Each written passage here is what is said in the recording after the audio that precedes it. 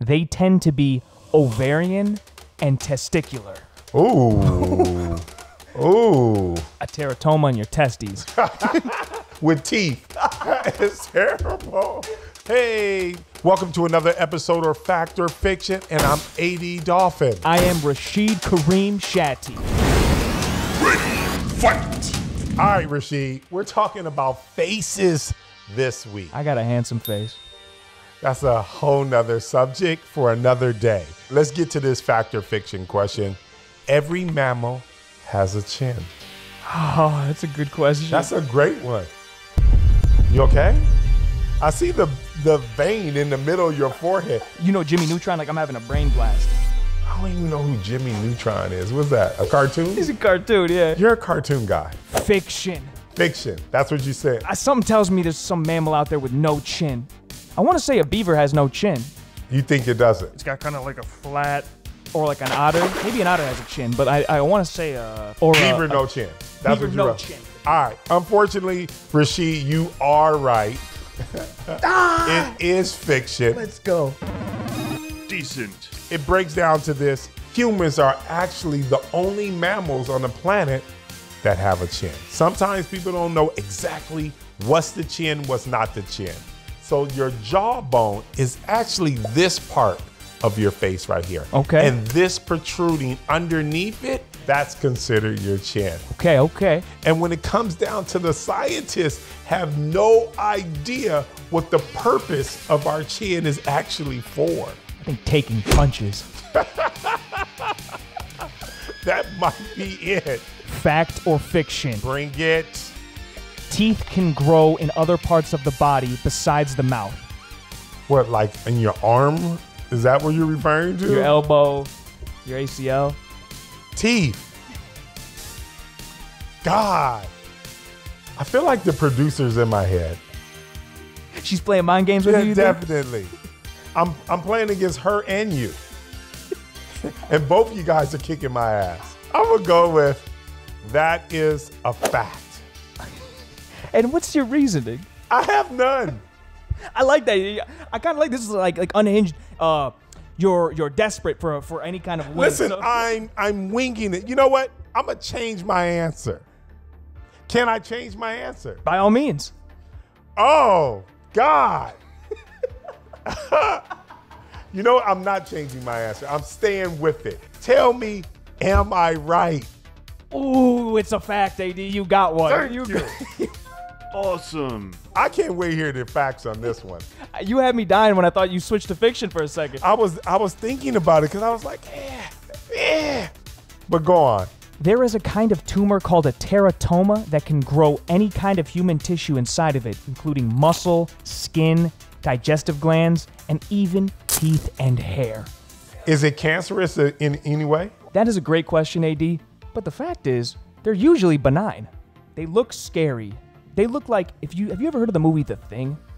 Yeah, I have. You know what I'm talking about? Yeah. They look kind of like The Thing, with just a bunch of teeth and elbows and eyeballs and stuff sticking out of it. And Okay. It's That's wild. They tend to be ovarian and testicular. Ooh. Ooh. A teratoma in your testes. With teeth.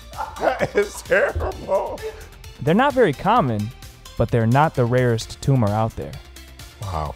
Well, let's get into your next question. Fact or fiction?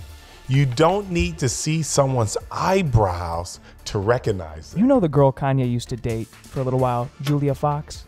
No. Have you seen Uncut Gems? No. She either dyed or shaved her eyebrows. It's this new trend. I don't know if you've heard of this trend. No. People are shaving their eyebrows. She looks goofy, and I'm like, do I know that's her because it says it's her in the picture? I'm gonna say it's fiction because I do recognize her. Well, you're right on. It is fiction. All right. There are several studies that show how much you'll struggle trying to figure out who someone is if they don't actually have their eyebrows. Wow. It becomes more puzzling. Puzzling is a great word. Yeah, it's like, is that AD? Charlie Villanueva, you remember him? Oh man, his eyebrows were terrible. Okay, AD, fact or fiction? Eating the wrong kind of salt can give you a humongous swollen neck. Who knows this answer? I'm gonna say that's fiction. You calling cap? What's the wrong kind of salt? There's so many different salts out there. I like pink Himalayan, that's my favorite. I'm gonna say that's a fact. You're going with fact. I'm switching up.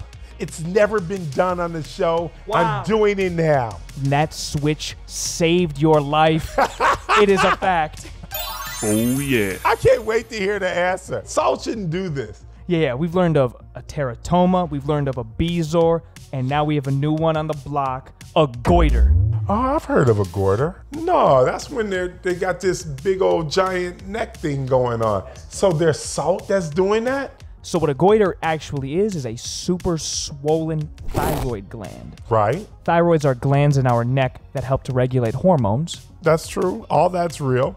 Usually when they swell like this, it's a sign of an iodine deficiency. I'm waiting to hear the salt part. Most salts in America are fortified with iodine. So that's why if you have the wrong kind of salt That's not fortified with iodine, and therefore you're in goiter city.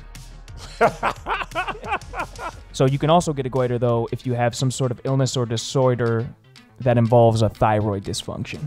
But the best part of that is that I got it right. I did get it right, and we're going into overtime.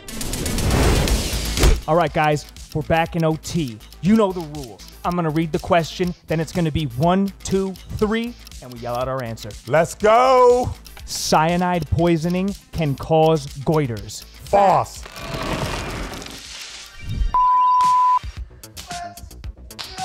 Cyanide poison should kill you. Winner. All right, I want to yell foul, okay? If you're exposed to a low dose of cyanide over time, it can result in a nasty goiter. Bah humbug.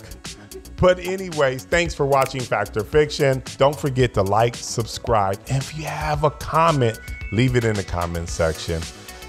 I'm not in the best mood right now.